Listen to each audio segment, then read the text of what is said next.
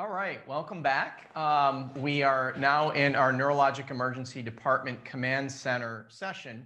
And with me, as you've already seen, it did an awesome job on our last session, Dr. Mandy and Dr. Karen Greenberg.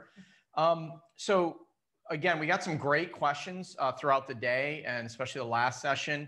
So, keep them coming and don't be afraid to ask questions, because these sessions are only as good as the interaction. And don't be afraid to ask challenging questions or any specific question whatsoever, and we'll answer them the best we can. So really what we wanted to do, and some of you out there may have seen these talks before, particularly, this is, I guess, our 12th neuroscience conference, if you can believe it, from going back to Princeton, and then the GNI 6th. So many of you have probably seen us and heard us talk about the neurologic emergency room. And we just wanted to really, talk about the genesis of it and, where we started and where we are now and where we hope this goes. So really over, it's 12 years now. We all of us, and I think everybody out there that takes these calls from ERs, and no matter what type of acute care setting you're in, and as an ER doctor, there's always this big disconnect where we're sitting on the other end and expecting that the ER doctors know every single thing about MS and, all the things that a neurologist knows, a neurosurgeon knows. But we don't see what you guys see. And what was really, I think, is vascular neurosurgeons, right? Yeah. Playing Monday morning quarterback. Exactly. Oh my God, it was a headache and you missed it. How did you miss this?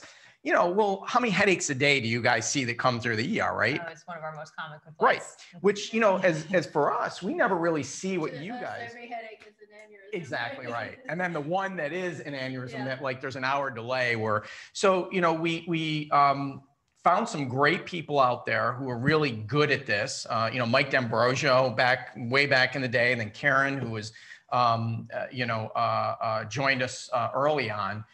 And then we built the neurologic emergency room, and it was really based on having again, the GNI philosophy of departmentless, where we're all one, that you guys have a direct ability to call us directly. We talk about patients. And it really started off with stroke, right? The pre-hospital stroke alert, where, and I'd like to talk a little bit about what we affectionately call the stroke bus. Yeah. It's a big trend right now of having a stroke ambulance. And if you really, dig down into that data, it doesn't make sense. Right. Especially in this region, it doesn't make sense. Right. I think that, where I'm from in rural Wyoming, where your nearest stroke center is maybe a 2 or 3 hour drive away. Exactly. Having a bus where you can scan someone and give them the treatment and the ambulance, that makes perfect sense. But here you can throw a rock and get to a primary stroke center. So you're really wasting time in the field scanning, getting the read while you're in the ambulance when you could already be in an emergency, for us, a neurological emergency department. Yeah, and money. As well. But yeah, I think when I speak, and we just actually talked about this at ASLS, our advanced stroke life support class last week that we're now educating. And, in my opinion, so the fastest door to needle time now that I've had to treat a patient is 12 minutes. Yeah. Where else do you see that? By the time the way that the stroke buses work, or the mobile stroke units, first the EMTs go. Then they call for the stroke ambulance. That's right. And a lot of people don't realize that you have to stop the ambulance to get the head CT. Yep. It can't be moving. And it has to be stable. They put it on these props. It's exactly right. So just bring the patient to our stone throw away stroke center, and I'll get you TPA in 12 minutes. Karen, that's an excellent point. So actually, let's go through those steps, because, it brings up a great point, is that it's not like, oh, there's a stroke and this bus comes with a whole team of people and the CAT scan's done and we're giving IV TPA. So, if that's my mom, my dad, and I've got somebody, the EMS squads, which are phenomenal. They're just phenomenal, can get them right to your doorstep, where, 90% of the time you guys are sitting waiting for these patients at the doorstep and escorting them to the CAT scan. 95%, unless I'm tied up with another acute stroke patient. Somebody else is there, right? Getting them to the CAT scan. I'm literally standing at the entrance waiting for the EMTs. And if I'm not, they know where to find me. Yeah. And I think this all started, we realized this 12 or 10 years ago with the neurologic emergency department, when EMS called ahead they were accurate in their diagnosis 80% of the time. If not more, Yeah. And so just that heads up, hey, we're coming, we have a stroke, this person, last seen well within 1 hour, that totally obviates the need for a stroke bus. Absolutely. And the time of getting the CAT scan, getting it done appropriately, getting it to the center, having somebody reading it, making a decision, it just doesn't make sense. And so I think, it's another thing of just, to your point, EMS is, I think, one of the most appreciated, now with COVID, I think people are getting a better appreciation, but, especially for what we do and what you do, EMS, they're the most critical piece of what we do. And so to bring them into that and have them come and be part of that team and that flow is great. So that was really the genesis. And then, we started to, as we developed it, it became seizures. It became, subarachnoid hemorrhages, worst headache of your life. Again, I think a lot of people, and for the hospital administrators that are out there, which this wasn't our original goal, but we ended up seeing, and I think you published that paper, Mandy, early on, is looking at the triage process of low back pain coming in. I mean, headaches, how many low back pains do you see? That's probably our second most common. Right. But here's what happens financially. Patient comes in with low back pain, right? Neurosurgeon has zero interest, or spine surgeon, unless they have MRIs and all this other stuff done. You're doing a million different things. Getting an MRI scheduled for, it's not going to happen. So what happens? We're going to admit the patient. They end up on medicine service up on the floor. Then usually neurology or somebody will get consulted for the back pain or something. I mean, 3 days goes on. Whereas, the way this process works, Karen and her team, right? You're seeing the patient. You don't even ask us. Like when we get a call from you, first of all, half the time we probably don't even know about it because you'll see something and that patient goes home with an appointment, within a week. And we've already proven that with the TIA clinic, which we haven't talked about, to be able to get patients in the loop. But if they do have something serious, we're catching it. It's a direct call to the surgeons. They're getting admitted on our service. They're going to the OR. But, epilepsy, spine, and then you want to talk a little bit about, see, we're on the same page. Talk a little bit about trauma and the experience, and we won't name centers or anything. There's nothing bad about the center, but that how shocking it is how many traumas where everybody's focused on trauma and they're coming in as trauma, but there's really something else going on. Talk about the experience. Yeah, this was actually something that was really eye-opening for me, that, patients who are just found down are automatically called traumas, whether they're on blood thinners or not, because they're found down with an altered mental status. And, one of the nice things about ATLS is that it has a very clear algorithm of how you go down, but everybody gets so locked in blinders to trauma. And I think we know in ER that once you have blinders on, that will lead you down the path of darkness, that you really have to have a wide differential of what might be going on. So these patients who had some type of neurological deficit and the plain head CT doesn't show a skull fracture or a traumatic brain injury, and it just says, okay, well, maybe we'll admit them for concussion or admit them to medicine for syncope. Or the person who was in a car accident, but maybe the accident was because of a stroke or they seized or seizure. Yeah. Right. And so something actually that we got really high praise for with our mock survey, as we look to become comprehensive any day now, which I guess we can talk about that too.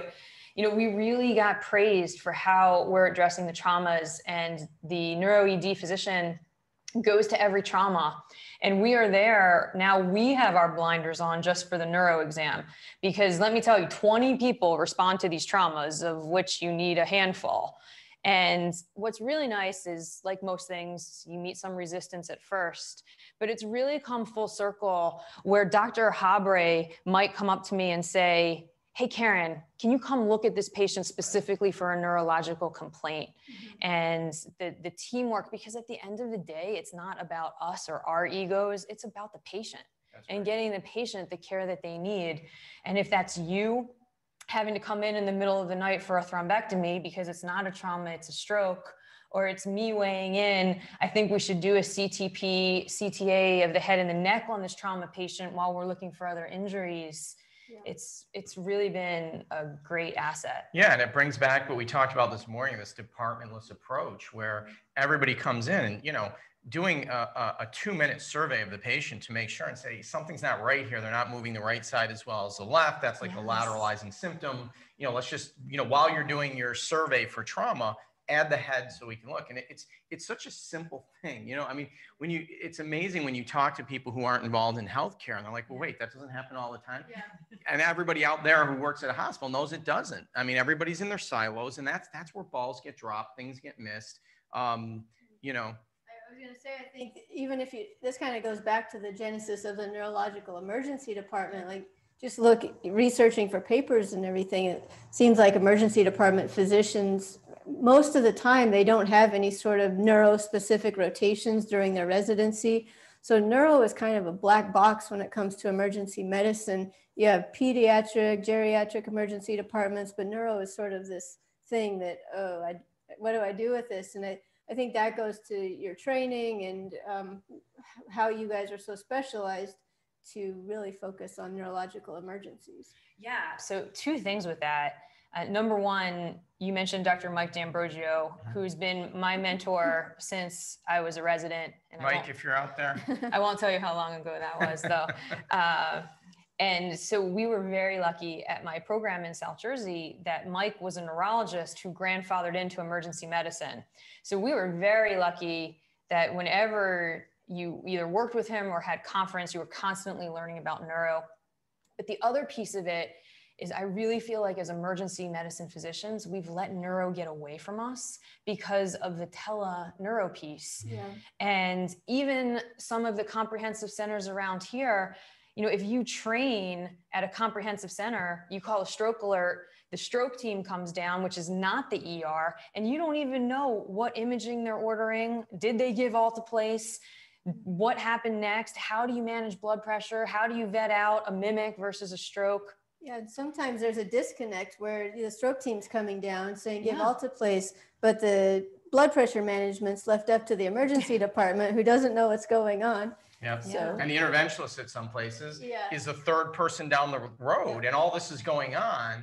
And yeah, I mean, and it's a good point about the education, because that was, you know, the genesis, the start of this was, I mean, way back when you guys don't want to get into the game of aging yourselves. I mean, when Ken Lieben and I were at Jefferson way back, we would talk to Mike, and he was an ER doctor, and he'd be like, yeah, I got a lady down here. I think she's got an INO. It looks like I'm working up for him. I'm like, wait, is this a neurologist? He's like, I'm an ER. And we just started, you know, every time he was on, it was like, he was just, you know, he was a neurologist. To your point, he was trained in neurology. And that's where we kind of clicked. We're like, you know, wouldn't it be awesome if like every ER doc had this? And you did that research of I think there's something like 97 training programs in the US for emergency medicine. And I don't know the exact number, but I think the total throughout entire residency, it was something like a total of like 12 hours of dedicated neurodidactic time. So think about that. So it's learning on the job. Right. To your point, telemedicine came along. And before telemedicine, you know, a lot of the neurosurgeons, yes, I'm saying it, you know, are really, don't do anything. You know what I mean? Just you call me if anything neuro comes up, and then there's a disconnect. Yeah. So I think that this, you know, this model, I think we proved works. It's also, you know, it's a little insulting to me that when I was training, you know, prior to coming on board with you guys, where I trained somewhere, somebody comes in with a dense right hemiparesis and a gaze to the left, and they can't speak to me. And it happened an hour ago, and there's no obvious contraindications. It really bothered me that I had to call a teleneurologist, wait for them to come on the screen, verify everything that I've already done. And don't get me wrong, I absolutely need you guys for some of the crazy cases that I just showed in the talk before here. You know, somebody had a nephrectomy 2 days ago. Let's brainstorm about this. Right. But if it's straightforward, why do I need a neurologist to say, treat that patient with alteplase? Or anybody, that's exactly right. Mm-hmm. And I think, you know, you know, for everybody listening, you know, the model, the tradition, in most places, I would say 90% of the places, there's a stroke team, which is usually like stroke neurologists. And there's this triage of steps of phone calls. Yes. And so when, as interventionists, right, you and I are getting called in that model, we're the last people to even know about this. Yeah. So meanwhile, when it's a direct call to the person who's boots on the ground, seeing the patient, making decisions, we're on the other end. Oh, got it, Karen. All right, I'm getting on PACS. Ooh, this looks like a whole, Exactly. you know, this looks like a whole hemispheric thing. You know what? Go ahead and give the IV TPA. Click. Hey, team, come on in. Get to the angio suite. How much time do you save? With the target stroke guidelines now as well, you know, 60 minutes for transfers in, 90 minutes for patients in our ER. It has to be that way. You can't have all these layers or we'll never meet those times. And I think we have a question. Yeah, one question here. Working as a medic, and when we call to talk to the medical command doctor on duty, it seems they automatically make patients traumas and don't listen to the medics.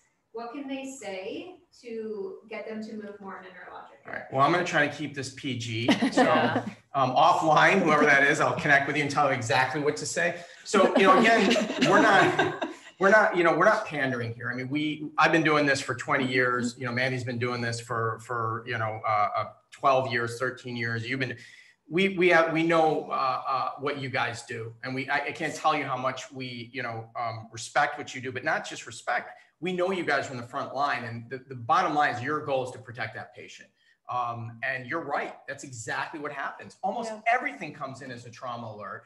And a lot of times they're not traumas, and it's delaying things, it's misdiagnosed. So what I would say to answer your question is, we want you guys to be part of the process. Come in and say something, speak up. We're going to listen to you. You guys are in the field. You know what's going on. You talk to the families. You saw the environment. You have a better history than anybody, and say, hey guys, this is a stroke. I think this is a stroke. Speak up. And use the stroke language instead of the trauma language. It kind of puts that in their head and gets them set up for a stroke alert when they're anticipating receiving the patient. So their race score is X or their men's score, whatever scale that you use with your squad.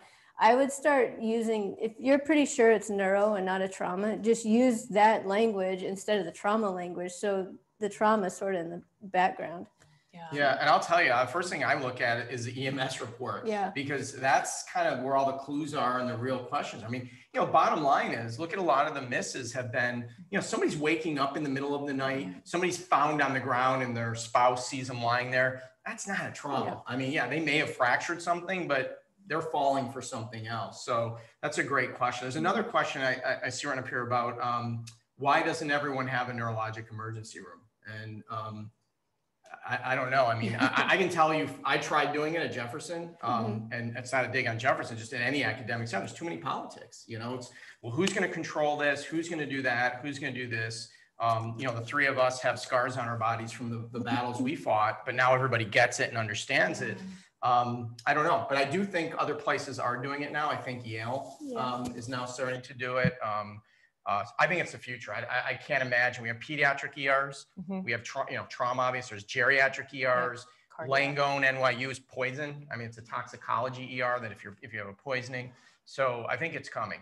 I also think that there's a lack of understanding of how much neuro actually comes into the emergency department every day. And so they look at it from a financial standpoint, like how can we dedicate one physician to just see, in their mind, it's 5 patients a day or something, but you can attest to this. I mean, back pain, headache, trauma, stroke, you're busy all day long, and it's all fits in the realm of neuro, right? Yeah. And to go along with that, that's why you have to be an ER doctor, right? So like, why am I on the panel and not one of our neurologists? Right. And the reason is when you walk into a room that's dizzy, that patient, this has happened to me, that patient will be in VTAC. Okay. So I can do real dizzy that's neuro, but I can also take care of VTAC that's cardio. Right. I'll walk into dizzy and the pressure's 70/40. That's a GI bleed that now needs to be managed. And so I think that's also a big piece of it. But we'll see every headache, every seizure, and things come in themes. So like all day long, I'll see headache. All day long, I'll see seizure. Seizures will keep us in business, like car accidents will keep you guys in business with patients not taking their medicines. We'll see the back pains. We'll see the syncopes. We'll see the altered mental status. I usually go see all the fall patients. And then of course we're doing the strokes, and we're doing your guys, you know, post-op patients that need to come in as well. You're right. Yeah, I was just going to go into that the other piece of this, which again wasn't something that it just happened to be another, you know, icing on the cake, Yes. was that, you know, our chest pain is, you know, and the neurologists and neurosurgeons, all of us, you have a patient and something you know, with neuro, you know, whether they're having a seizure, whether they have another headache again, and they think, oh my God, I have an aneurysm. Is this, you know, I know I have an aneurysm. Is this bleeding? They come to the ER. And what do they do? They take a number, they get put in the back. It's a nightmare for them. Whereas how many times, like right now, one of our patients calls with something, head to the neurologic emergency room. You know, you and your team are there. You know the patient. You're directly speaking 9 times out of 10 with the actual physician who's the doctor of that patient. What other world does that happen in? And that patient's another one. It's delay in care. A lot of times you're getting admitted for no reason because people don't, you know, there's no way you're going to know all the details of the history. Unnecessary imaging. Yeah. That's exactly right. And the patients love it because they say, I'm here to see Dr. Greenberg. You know, they know. Right. You know, this patient's being sent over to rule out a pseudoaneurysm or whatever it is, you know, post-op infection. You know, they know that they're going to come straight back and who they're going to say. Yeah. And I mean, how often is the ER doctor part of that team? I mean, there are people who put Facebook stuff on about, you know, their experience in the neuro ED and how, you know, it's just, an ER is a scary place. It's a high acuity place. It's not a personal experience at all. I think that this makes it that much more so. And again, we're not trying to plug anything here. We're talking about the concept of this. And actually we're sharing this because we hope everybody does it. It's the right thing to do for patients. I hope all the academic centers do it. I hope Mainline does it. I hope, you know, that's not a problem. And I think it also lends itself to the other staff in the emergency department sort of subspecializing. You get nurses who are like, I want to be in the neuro ED. I love taking care of neuro patients. The other day, that patient who you said had the dye allergy, the CT tech was like, oh, I know that. I'm going to put it down in our log. That way I know it's in our log, even though you put it as an allergy, we'll make sure she never gets contrast again. I mean, it's a whole team approach where everybody gets really into the neuro patients. And if I could just piggyback off of that for just a minute, one of the cases that I took care of 2 weeks ago, because I think what you're highlighting is that it's not just about the 3 of us that are sitting up here, it's the total team effort and how we certainly can't do it alone. And, you know, credit to Crozier and for buying into this concept. And so what happened was, it was a patient who came from through the front, which we already know puts us behind the 8 ball as opposed to coming in by EMS. We already talked about that. And he was very savvy. He said that he has a history of hemiplegic migraines. He actually said that to me. Patients don't say that. They all usually. say that, don't they? No, I should have been like, can you spell hemiplegic? And he also told me that he has a known aneurysm that hasn't been fixed. So this isn't really a patient that I'm excited about giving alteplase to, because number one, you know, we talked about if you give it to a stroke mimic, the patients will do okay. But if you don't need it, you don't want to get it. And, you know, an unsecured aneurysm that he's saying is 5 millimeters is a little anxiety provoking as well. And I said to him, so if you have hemiplegic migraines, what's different? And what's different is it's persisting longer and it's worse than usual. So how do you know that this isn't the one time that it's a stroke? Right. And me and my team, we went out, we brought a stretcher to him in the waiting room. We brought him back into a room, which if you come in by ambulance, we don't have to do, but we have to get an IV and blood work in him. We went straight to CT. We got CTP, CTA. I called MRI from the CT control room. So number one, CT is buying into what we need to do. The nurses are buying into what we need to do. I said to the MRI tech, I want this guy to come straight from CT to MRI. I need DWI images right away. And if they're negative, we're good. One of our medics in the ER volunteered to take the patient down to MRI. And when the radiologist called me with the CT of the head, I said to her, I need you to look at these DWI images in real time. Yep. So this gentleman got a CTP, CTA, MRI, and the results all within 30 minutes. Yeah. It was negative for stroke. So now we're not going to expose him to alteplase. Or admit him or do, he went home. Yeah. And he went home after all I mean, where else does that happen? And, to that point, Mandy, I don't know if you want to talk a little bit about the TIA clinic. So there's a couple things that in this platform that we can do that you'd never be able to do outside of a NeuroED. And one is the 9-hour IV-TPA. So, I mean, currently GNI is the only center that I know of in the country that's giving IV-TPA after 4.5 hours based on really good data and best care practice. And then a TIA clinic, meaning that when a patient comes in with a TIA, they go home that day after they go through a very rigorous getting an MRI, which, our colleagues in radiology have been fantastic. And more importantly, that, getting set up, that they're being seen immediately as an outpatient. Yeah. You want to talk a little about that process? So, in most places, somebody comes in with a TIA, you're worried. Your number one concern is that they're going to go out and have another event, maybe with permanent symptoms, before you can actually work them up for why they had the TIA in the first place. So most of these patients get admitted to the hospital or at the very least OBS for 24 hours so you can do the TIA/stroke workup. But most of these patients, if they're low risk, don't have to be admitted. And so we do risk stratification with an MRI. If the MRI is negative for stroke, then it's literally a phone call to get set up within 24 hours to see neurology, cardiology. We send them home on best medical management. And we've had really good success with this and, saving a hospital admission as well. Yeah. So. Yeah. And that's a game changer. I mean, again, it's been done for chest pain, right? I mean, so chest pain clinics, why aren't we doing it for TIA? Oh, it's the brain. It could, it's no different. You can still have a massive heart attack or a massive stroke. They're both bad, but there's ways to do it without, doing a shotgun approach. So it's really, that type of you start off with one concept of something and then it grows out into something, much bigger with lots of different tentacles to it. And so, as we've expanded, and again, many of the people who are joining us are from our partner hospitals and even outside hospitals. We want to incorporate everybody into this ecosystem. And so what we started was a command center. So we finally said, so when we're on call and, my colleagues are on call, I always say the best gauge is talk to our spouses. Probably every 15 to 20 minutes, you're getting a phone call. And most of the phone calls are, I'll give you an example of one. And I'm sure you're going to outdo me on one. I got a lady here in the emergency room. She's coming over from nursing home X. She's 92. She's had a previous stroke. She has dementia. And her right arm doesn't really move, but somebody thought that, it was moving less than before. I mean, you can't make this up. And she has a glass eye.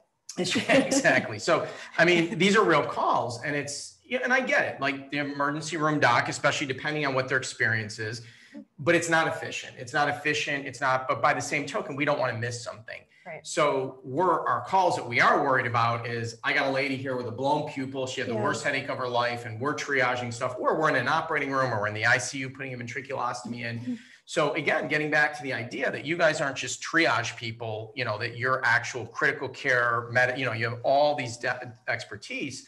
We started to open up the NeuroED to the command center. So all the patients that are stroke alerts, they immediately go into Karen and her team. And they're there. I mean, that's what they're doing. They're taking care of acute patients in the hospital. They have all the resources there. They're connected to everybody. Our incredible PAs are there. There's always, one or two there 24 hours a day, 7 days a week. We're either there or, a 2-second phone call away. And that's a concept that was, again, it kind of sounds like common sense, but to be able to get that through. Well, and it circles back to your point. You were always kind of insulted when you couldn't make the decision to give alteplase because you had to call teleneurology. Well, now you are the teledoc. Yeah. You're the one making the decision. Careful what you wish for. That's right. Yeah. But it's once you start doing that, you really can't go back. I mean, you start to see that and you understand what a difference it makes. I mean, because, people think we're gluttons. We don't take all these calls because we're trying to be, like, oh, look, I just want to take these calls and go. It makes a big difference. And I want to really clarify something just so we don't get beat up down the road. in no way, shape, or form are we disparaging, you know, stroke neurology or that neurologists are useless. I mean, if anything, you look at our biggest piece of GNI is our neurology brothers and sisters. The point is, if you talk to the, you know, what stroke neurology was 10 years ago, we didn't have all these different pathways. We didn't have these surgical treatments. We didn't have, it was diagnose a stroke, you know, do prevention and get them to the floor to stabilize them. You know, now it's a time-sensitive disease. Exactly. And most, if not all neurologists, Stan Naden, who just did the, who's one of our fellows and a phenomenal neurologist, stroke neurologist, you're either going into critical care, right, where you're there taking care of the patients, or you're doing intervention yourselves. The days of being on stroke call, it's a waste of time. And what happens at most centers, even the academic centers, actually mostly the academic centers, you know who's taking stroke call? The movement disorder neurologist, the cognitive neurologist, the neuromuscular neurologist. So think about that. You've got a cognitive neurologists who spent their lives in fellowships treating cognitive, you know, dementia, Alzheimer's, and they're being forced to take stroke call for a manpower issue. So that's the front line. You know, that's like putting, you know, us on, you know, peds call for general peds in an ER. Yeah. It's a disconnect where the patient gets hurt. Yeah, no, if anything, what we're trying to do is we're trying to actually help the neurology shortage, right? Which, you know, we've submitted an abstract to International Stroke Conference that talks exactly about this. There's a huge shortage of neurologists across the country. And so we're actually trying to help our colleagues by saying, hey, you know, we kind of call ourselves the stroke champions of the ER. You know, we feel comfortable with stroke. We have extra training in stroke. And then that leads into when we take these calls from the emergency department, now I'm talking to my colleagues, you know, so sometimes I'm sitting side by side with them in the neuro ED, and other times they're calling me from one of the spokes and they say, you know, oh, hey, Karen, it's so-and-so, this is what I have. And it's more, you know, a peer conversation that we're having as well. And I also think that we're getting there, but we're not quite there with the culture shift of TPA is safe. We want to give it every possible time we can. We don't want to make excuses not to give it. So I think having a colleague who is an emergency department physician, gives TPA, it sort of, again, pushes the notion that emergency department physicians can make these decisions, and they always have backup if they need it or if they have questions. But we really want them to be getting the medication in quickly and not be adding additional time by, you know, teleneurology and things like that. And then what we also figured out was a lot of times you guys, if you have the phone, you might say, you know, go for TPA. What we were realizing is that some providers didn't know how to calculate the dose. They didn't know what blood pressure parameters should be, less than 185/110 from last talk. So things that maybe we were taking for granted, like, yes, that patient's a TPA candidate, but we actually can go through the details with them a little bit more, make recommendations and make suggestions. Yeah, and that's a great, you know, polling question out there for people. I mean, what percentage of ERs would you guys think nationally are still ER physicians not comfortable giving TPA, that they need some type of, and to your point, it's not an intelligence issue. It's not a, you know, a lot of these folks are in ERs where they don't have support and it's not something they're doing all the time. And there's, you know, God forbid something doesn't happen, like you guys had, you know, your last talk, you know, there's nobody there. But I mean, what is your guess on, I mean, there's two answers. Yeah. So number one, neurology and neurosurgery 100% believes in alteplase for treating stroke patients.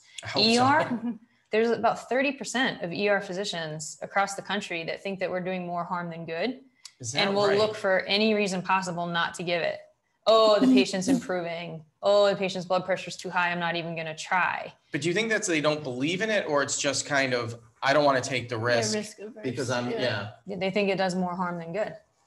Yeah, because that's what the original. The flip side of it, to answer your question, is I would say 90%, if not more, of emergency departments across the country are relying on a neurology or neurosurgeon because we've created this standard of care that you need to talk to a specialist before making a decision on your own. Yeah, like it's definitely more that they're consulting specialty than pulling the trigger on their own. Yeah, and I think from our experience, and again, we have some of the best ER doctors at our partner hospitals where, I can think of going way back, like 10 years ago, Nazareth Hospital. I mean, those ER docs, if you're out there, shout out. I mean, they're like, they're Jedi. I mean, way before we would get the call and they're like, yeah, I'm giving IV TPA. Here's the things. And they knew, and I think the reason that change occurs because they knew we had their back. Exactly. They knew that we would, the criteria are the criteria. It's not like, there's always a gray zone, and that's what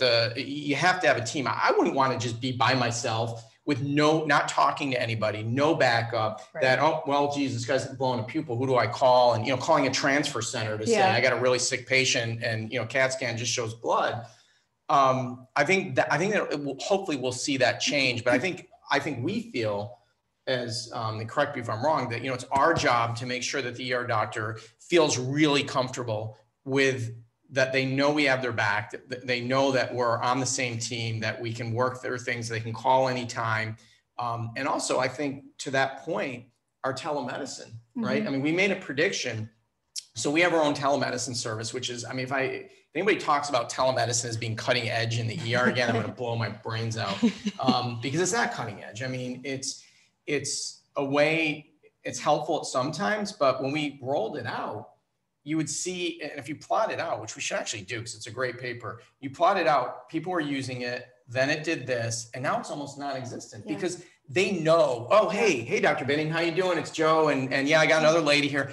They don't need to get on that. Yeah, I mean, it's kind of like a whoopee, and you get weaned off of it, and you're like, oh yeah, I know Dr. Vez, and we've had good conversations, and he trusts my judgment, and I know if something happens, I give him a call right back, and so we build these relationships that help sort of empower them to do what they know is right in the first place.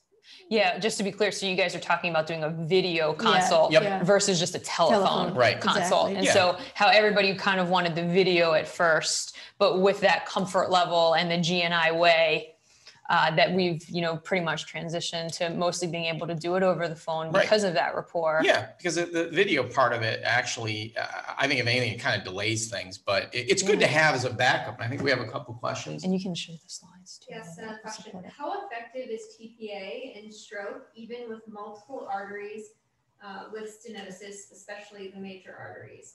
Is it still safe to undergo thrombectomy if major blood vessels bilaterally are 80 to 90% stenosis? So I guess I'll just start by saying there are two separate issues when the risk is not necessarily related. Stenosis doesn't make TPA riskier.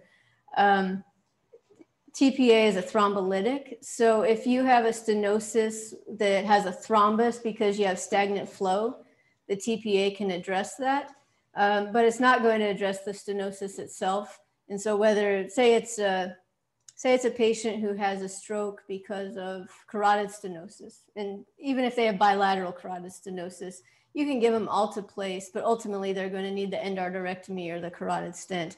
But the risk doesn't change because the stenosis exists. And I think also what we've, and I think both of you have said it, that, give IV TPA. I mean, if it's even remote, the exception is to give it because, it helps it's a temporizing measure with, and there's some data out there that says even doing a thrombectomy, it softens the clot. A lot of times it'll help with the patient's small vessel collateral. So, IV TPA is always I think of it and I always say it's like oxygen, it's almost like a stabilizing. Again, as long as there's no contraindications, as long as we're fitting within the guidelines. Yeah, we say alteplase first, because the other piece of it is, we keep talking about stroke and heart attack, whereas every patient with a heart attack goes to the cath lab. 15 to 20% of stroke patients can actually benefit from your intervention. Yeah. So that means that 80 to 85% of the strokes that we're seeing in the ER are actually not candidates for intervention because they don't have a large vessel occlusion. They have small vessel disease, or they just have a lacunar infarct in an unlucky place. Right. So you always want to think alteplase first. If you hang your hat on the intervention piece, that's only 15 to 20% of stroke patients. That's right. And I think the trial that will probably never be done, but it's always been kind of a question in our mind, is like the cardiac literature, do you bypass alteplase and then go straight to thrombectomy? I don't think the trial will ever be done because, again, only about 15% of patients are thrombectomy candidates. Alteplase is standard of care. And if you can get it infused in the 30 minutes that you're calling your team in for thrombectomy, why wouldn't you give the alteplase? Because at least you're doing something while you're calling the team in. That's exactly right. Yeah, and I think the, kind of pushing the envelope of this is like even the neuroprotectives that we're doing now. It's I think we have to, it's always the old saying in medicine, first do no harm, right? And then let's figure out if something works or not. And if we're not seeing any clear benefit, okay. But, the thing that drives all of us nuts is, thrombectomy is not new. This isn't cutting edge treatment. This isn't, I shout out to our industry partners. And I know our colleagues, and I'll take the hit for this, that, I get beat up when I say this. I mean, a monkey can do it now. I mean, it's the technology is so good. The danger, I mean, there's judgment in who to do, and there's always judgment in any type of surgical procedure, but the technology and the stents and the suction devices are so good right now. We can get the triage process in place. We got to go beyond that of just sucking a clot out now. And we have to start looking at injecting neuroprotectives to help those cells heal, because the most frustrating thing in the world, right? You get this incredible result. Yeah. We've got calluses on the back of our hands because we're patting ourselves on the back so much, and the patients don't really improve. You got a beautiful picture. And a lot of times these before and afters is like, I want to see the patient, I want to see the patient doing this and speaking. And we've got to go beyond that and be able to bathe those cells with a neuroprotective. And the problem is that everybody focuses on, well, what neuroprotective? Who cares? Put something up, try something. I think it goes back to what I said in the last talk is we can get the vessel open 95% of the time, but that really only equates to the patient being functionally independent half of the time. So what do we do for the other half of patients? Because I can tell you that for most of them, the CT perfusions are indistinguishable. I can't always tell which 50% will get better and which 50% won't. So what's the difference maker? Maybe it is something like that. Yeah, I mean, we don't know, but we have to push that to kind of sort that out. That's interesting too, because what you're saying is, the ER people that want to believe that thrombectomy is the end all be all. So the trials are being done of IV alteplase versus thrombectomy. Now they're being done in Japan and China because here in the United States, you can't just do that. Right. Yeah, I don't think it'll ever happen in the US. The Japan trial showed that it was non-inferior, but they used a dose of alteplase 0.6 mg per kg, which is not the dose that we use in the United States. The China trial did use 0.9 mg per kg. And again, you have to have that large vessel occlusion.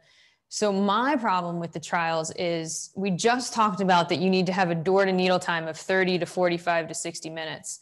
So if 80 to 85% of patients aren't going to have that large vessel occlusion, and now it's like, oh, give them alteplase.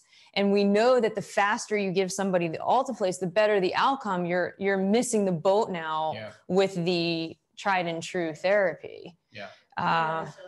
It's coming out of there. That's what I'm saying. I mean, there's been so much false data, and let's be honest, we've had a lot of garbage data in this country. I mean, you want to get back to for 2 years, not that long ago, patients were dying and getting maimed because of really horrible studies that were done in New England Journal of Medicine, Lancet.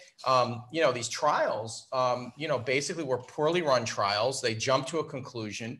And IA doesn't work, thrombectomy doesn't work. And, it was terrible. I mean, it was a really rough time for interventionalists because we knew it. We saw every week we were saving somebody from, their speech, moving one side of their body. The outcomes we knew were better, but it was that horrible data. Trial.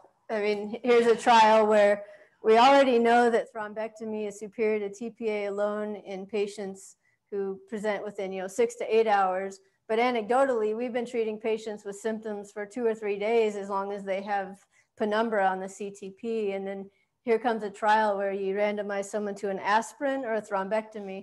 Do you remember those conversations? Of course. I mean, Mandy and I had these conversations when the genesis of Dawn, and nothing against the authors. I mean, we're part of that trial. I think we enrolled the first patient. We were like, this is going backwards. Like we give dual anticoagulants. So you're telling us to go less than the standard of care and just give aspirin. I'll never forget. We were like, okay, so if it's your mom and they're coming in with a stroke, you're going to give them just aspirin? You know, I was like, well, you know, with the data, I'm like, come on. I mean, the best saying out there is that, I forgot who said it, but, you know, it's like doing a study to prove that parachutes work when your plane's going down. I mean, we don't need to do that study. We know that, you know, we have common sense, but Right. I want to go to some slides here. We're going to show some data that this is really early data, and we're getting this together to kind of look at the big picture of the a neurologic emergency room. And is that up on the screen now? So you can see what, you know, this is just a chunk from April to October. How many calls, you know, that went to the command center. It was 174 calls, 27 transfers from G&I spoke to the hub. And of those, 6 patients were given IV alteplase. I mean, you can read it as well as I can. 4 stayed at the spoke hospital, 2 transferred to mechanical thrombectomy. It's an important point. Our model, we do not want to take patients unnecessarily from stroke hospitals. You know, the larger centers, you know, the goal there is just, they don't want to deal with it. So it's just, you know, send them. It's not good for the hospital. It's not good for the patient. You know, a TIA, or if it's not large vessel, our neurologists are boots on the ground at every one of these centers. And so we are really keeping these patients. And you can see on this slide, you know, the reason for transfer. And it's not all just stroke. I mean, they're brain tumors, sinus thrombosis, intracerebral hemorrhages. And this is really, really early on. And I think, and you can speak to this better than anybody, I think it's just kind of doing this. Absolutely. As the network grows, but also as the comfort level grows with the ER doctors. Yes. And what's really neat is that the neuro ED is taking, you know, a significant amount of these calls, which is great because we talk about G&I totally being a team and not being in silos. And what happens is, you know, just like you guys see us sitting here, this is what we do on an everyday basis. I remember when we were getting ready to roll this out and I met you guys before M&M, and we carved out 30 minutes before M&M to say, there's a large vessel occlusion with a completed infarct. Does that come or stay? Right. There's a seizure that doesn't need continuous EEG monitoring. Does that come or stay? Right. And then we went through TPA things like it's a sickle cell patient, it's a pregnant patient, it's an aphasic patient. Exactly. And, you know, these things, there's so much work that goes into them so that when we roll them out, they're successful. And what we do is we take the call, and then the next call is from me to one of you to say, hey, I do think this patient needs to come over. Are we looking ICU? Are we looking step down? Are we looking just the floor? Right. What kind of imaging should we do when they get here? And then if it's me or my team arranging that, you guys can focus on the ICU and your surgeries. And we're just working as a team, again, to do what's best for the patient, because that's what it's about. I think another thing that we've touched on it in a couple of different talks, but never went into any detail, was finding those patients, selecting those who might be eligible to receive TPA in the 9-hour window. Yeah. So you might be getting a call about a stroke alert, and it might not even be on the outside emergencies radar that this patient could get alteplase, and you're saying, wait, you know, okay, symptoms were 6 hours ago, the CAT scan's normal. Okay, let's bring them over, get the CT perfusion. Maybe we can turn them into a candidate for alteplase. Yeah. So we've done that at least once, and we've sent others over at least for the further evaluation. Yeah. Right. Yeah.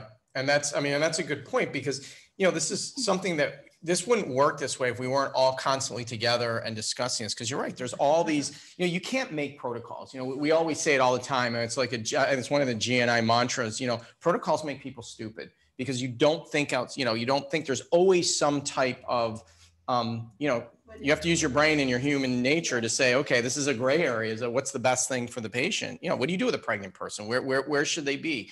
You know, there's some type of higher, you know, whatever that we need. Should they be in the ICU? Should we come right to the ER where we can put a ventriculostomy because it's quicker? And the other point that you bring up, which I don't know that, you know, which I think goes unmissed, our M&Ms, or our morbidity, mortality, I mean, PI, there's all the new names for it. But the bottom line is, when something doesn't go right, our team is at every M&M, our PAs, all the surgeons, all the neurologists, anesthesiology, ER medicine, and whoever else needs to be there if there's an issue, so that we can talk about and say, hey, how can we do this better? How, what went wrong here? What can we do better? Whether it's a transfer issue, whether it's, we should have gotten a film, whatever it is. And that's how we constantly, you get better. And I don't know any other M&M that has that. I mean, they're usually a closed door thing and it's usually a surgical one where everyone's making up excuses that they didn't do anything wrong. Exactly. And I think what we also do is we bring in the comprehensive stroke measures into our PI or M&M. We're looking at, which TPA patients had a hemorrhagic conversion. Was it symptomatic or not symptomatic? What about the thrombectomy patients? How many of our post-thrombectomy patients went to nursing home versus rehab? I mean, we're acutely aware of all of these metrics. Right. So. And that's another great point is that, we are primed to become the comprehensive stroke center, And we've been, preparing, and it'll be one of the only comprehensive stroke centers in that area. Yeah. So we're actually just, we're ready. We're just chomping at the bit to have the survey. Yeah. And we jokingly say that, everybody, wants to have a neuro ED, and they probably should, but they won't be what GNI is, because of what you guys all just said about how we have that interdisciplinary model. I can guarantee you that I'm one of the only ER physicians across the country that has 10 different neurosurgeons in her phone, like one dial away. And we're the only neurosurgeons that have a consistent team of ER doctors that, know the protocols that we talk about, and we do things, together and collaboratively. It really is, it's just a great model. And to that point that you brought up, having this patients in these regions now don't have to all keep going to the city. I mean, I'll say one thing, and we have a couple questions, and I think this is a sad thing, not a positive thing.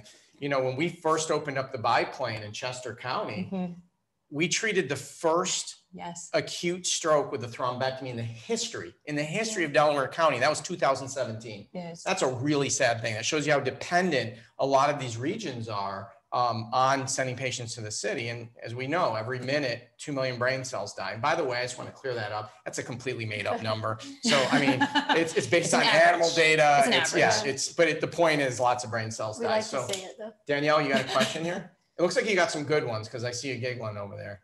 Are you seeing COVID-19 patients complicated with stroke? Great question. Can I hit this one first? We're ready for that. So my dear colleagues, who I love to death, and I'm not going to say who or where, there was this, when COVID first came out, nobody knew what to expect, right? And so all of a sudden, a couple centers, one in New York was, we saw a couple of young people with COVID. All of a sudden, it was a media blitz of, there's a higher risk of, and we were the first, again, we just didn't see the data. Remember, we all sat down and I'm like, God, we looked, and I think you pulled all our data. I did. And it just wasn't there. I mean, we weren't seeing it. What we were seeing was that the stroke patients weren't coming in. They were presenting late. They weren't candidates for any treatment. And we actually published that. That's exactly right. So, I mean, so the answer is no. But I think what we do know, which is common sense, is that if you're coming in with a stroke and you have COVID, your outcome's probably going to be worse. Yes. Right? I mean, because from lots of different reasons. We think we know the mechanism with the endothelium and the ACE, but the answer is, I don't think so. So they said that not were the patients just having strokes. They said that they were having large vessel occlusion strokes in patients 50 and under. And actually, Truth, will show you our phones in preparation for this session. I literally just texted these two because I have them in my phone. I literally just texted these two last week that something was just published in Stroke that said there is no increased correlation between COVID-19 and stroke. However, if you do develop stroke with COVID, your mortality was worse. Right. Which is expected. And I'm glad that was done. I think it was actually Shermer and them out at Geisinger, which was great. It was a very important paper because people then automatically went to the next step and were recommending that if you have COVID, I can't tell you, you guys probably got it too. I have family members and friends call, should I take aspirin? I got COVID. Should I take aspirin? Should I be on a blood thinner? Yeah, low NOx. So, I mean, you can see where that slippery slope goes. So what I think we'll do now is we have 5 minutes left, and let's bring Natalie in here. And so we're going to open up to questions for the entire day. We'll answer any questions. Come on, Natalie, come on in here. And while you guys are coming in, I would just say because this is mostly an ER talk, I would just say, you know, to all the ER providers that are out there who have been on the front lines for the past, 8 months now? Because I do feel like the second wave is coming back. You know, thanks for all of your hard work. Keep up the good work. Absolutely. And I think, you know, special round of applause for all of you guys out there, because it hasn't been easy. This has probably been the toughest year of my career, where there are really some days that I wake up when I don't want to be an ER doctor. And I've never said that before. Yeah. And just going with all the camaraderie of GNI, I actually remember texting Dr. Vez one day to say, you know, they don't have gowns for me down in the ER.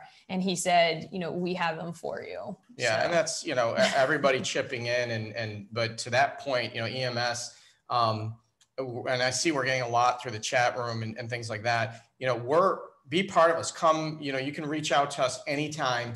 The head of our whole clinical operation actually is in EMS, Tom Kurtz, who's absolutely amazing. And actually a PA. So, you know, we need your input. We want to be able to figure out how to do these things better and better. So, and, you know, we often will, several times you can come and watch us do the interventions. You know, you should come right up into the biplane room. There's a back sterile, non-sterile room. And we absolutely welcome that. So, any questions we will open up for the remainder, of the few. We'll actually stay as long as there's questions, but any questions at all from today, from the ICH talk, the physical exam talk, anything at all? All right. We do have Danielle Brown here if you had any questions about the neurological assessment as well. Exactly, which I thought was awesome. That was a really great, you can't do that in a typical conference style where you have a patient in and can zoom in on pupils and things like that. So, which they did. And please give comments. You know, go to the survey session, and you know, each year, I mean, who knows what the new normal is going to be? But we're starting to think, even at a national level, of keeping this type of format, even when we go back to live, to do certain things where we can do. It's nice. It really works. And we hope that you enjoyed this more than just listening to us drone on PowerPoints one after another. And, you know, we kind of said no pre-recording, but, you know, it's like safety. There's no safety net, as you all saw this morning. So I just want to thank God that I didn't start swearing or do anything bad when we were live, and I didn't know we were live. So see, it shows how, you know, but okay, so we will end today's session. The last session is please go into the room and you know, mingle with your colleagues. And again, I can't emphasize enough, you know, start talking to people from other hospitals, from other ERs. We're all in the same network. We're all in the same, even if you're not in this network, we want you in this network to kind of work with us and you know, be part of the team and be part of this ecosystem. We will see you tomorrow morning at 9 a.m. We got a great day tomorrow. There's some incredible sessions. And again, you know, don't be shy. We'll keep things provocative. So good night, everybody. And we'll see you tomorrow.